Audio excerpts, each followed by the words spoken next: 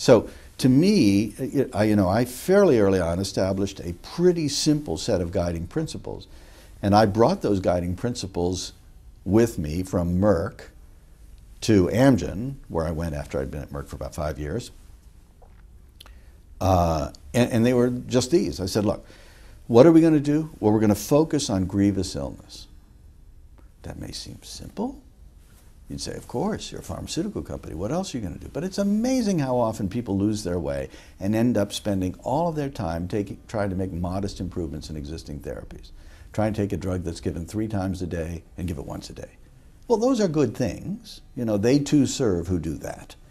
But, we're going to focus on grievous illness and try and make some real progress here. So that's the first thing. And the second thing we're going to do is we're really going to focus on the task, not the tool. So if you're sitting in a traditional pharmaceutical company, this was true before, it's not true any longer, well, it's not as much true. But if you're sitting in a traditional pharmaceutical company, if Brian, you and I were to go and visit a traditional pharmaceutical company, certainly in the mid-90s, we would walk around the campus and eventually somebody would walk up to us and say, biologists don't make drugs, chemists make drugs.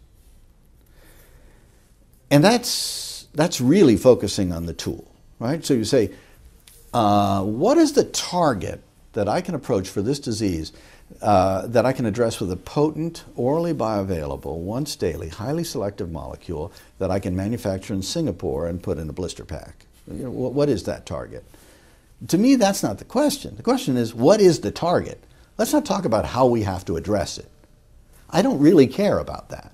Because if I have a target that's really worthwhile and can affect some horrible disease, I don't care if you have to approach it with a cell-based therapy or a protein or an infectious therapy. I don't care what it is. First, show me the target. They're so rare. They're so unusual. For all of the antibiotics that we have, and there are many hundreds of them, there are only about 6 targets. Because there really aren't very many things that you can do to kill bacteria or stop them from growing, where the reversion rate for bacteria isn't so fast that they just quickly, are no longer sensitive. I mean, it's so rare. And it always has to be something that involves many components, cell wall synthesis, protein synthesis. Those are the only places you can get away with it. And so it's very difficult to find targets. That's just one example. It's even worse when you talk about targets in the human being rather than a bacteria. So let's focus on the tool, on the task, not the tool.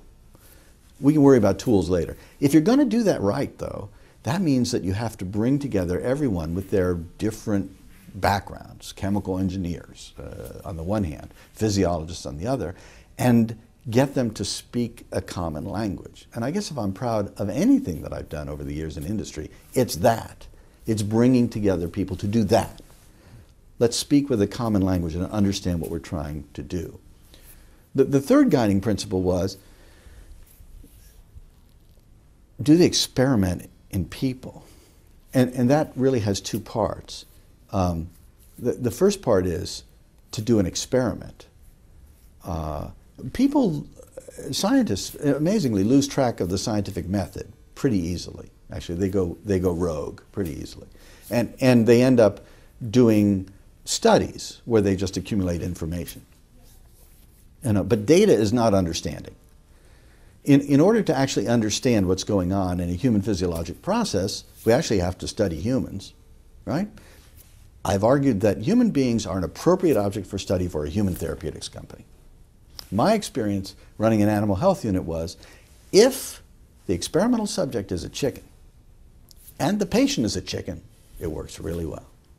But if the experimental subject is a chicken and the patient is a human, that's not so good. So you really have to get to the point fairly quickly where you can safely do a study in humans. And you have an ethical responsibility to actually show you can do that safely. But you need to get there quickly because the human organism is really quite a bit different from other organisms. And when you do that, you have another ethical responsibility, and that is to actually do an experiment. Because so often, what happened in the industry years ago was, I have this compound and it seems to work in this rabbit model, when the compound reaches concentrations of 100 nanomolar in the blood. So let's take it into humans at 100 nanomolar and see what happens. Well, that's not really an experiment. I mean, what you're doing is collecting observations that are associated with a certain drug concentration in a human population. But if it doesn't work, and it almost never does, right? Almost never do you put a compound into people and say, oh, look at that, it works. It never works. Probability of success is so low that you're just about never going to succeed. So what you need to do is actually demonstrate that you tested a hypothesis, that you hit the relevant target in the relevant tissue, did what you said you were going to do molecularly, and then it didn't work. And then, you know, job well done. You can take that target and move it aside because it's not important for that disease process. If you can't do that experiment, I will not take that drug into people. I just will not do it. Because to me, there's an ethical concern. You don't use people as guinea pigs unless you can actually get something out of it, right? And you have that responsibility. So to me, that was extremely important. And the last guiding principle relevant to these others was to integrate the efforts of everyone, not just the scientists, but the people who come from the commercial side, the legal side. Everyone has to get together in order to, I used to refer to it as a seamless integration process. If I don't have the right intellectual property attorneys working with me, we can never characterize what we've done. We just can't. And so if I can't get them, if they're not in the room, I don't know what I'm doing. And similarly, I found from my experience as a physician that patients didn't tell me the truth. It wasn't anything bad on their part, it was only good things, right? It was because they want me to feel better, right? So the experience is this. This happened to me when I was on the Bristol-Myers Scientific Advisory Board. The experience was, well, Bristol-Myers was interested in the question, having developed the first angiotensin-converting enzyme inhibitor, was there a reason to make angiotensin receptor blockers? They would do the same thing in principle. So was there a reason? So I was asked to lead this discussion, and I gathered together all my learned academic cardiology colleagues, and we had a good discussion. And at the end of this discussion, which was held in Princeton, one of the vice presidents in the sales organization got up and said, Dr. Perlmutter, that was really fascinating. I learned an enormous amount from that. Thank you very much. But I think you kind of missed the point because it's really all about the cough. Now, angiotensin-converting enzyme inhibitors have a mechanism-based adverse effect. They make you cough. We know how that works. And we, academic practitioners, had always said, well, you know, so you're going to cough for a little while, it'll be okay. What actually happens is, you know, I go into my patient, I say, well, Mr. Johnson, how are you doing on your new ACE inhibitor? Great, doc. It's really great. It's making a big difference for me. I feel like I've got a lot more energy. I can do a lot more. What really happened was he took one pill, started coughing, and he threw the rest, flushed the rest down the toilet. That's what happened. But he doesn't want me to feel badly that I prescribed this drug for him that didn't work, so he tells me that it's actually working. That's what happens. And I said, well, you know, if I'm going to actually make drugs that make a meaningful difference for people, I better know what the sales force knows.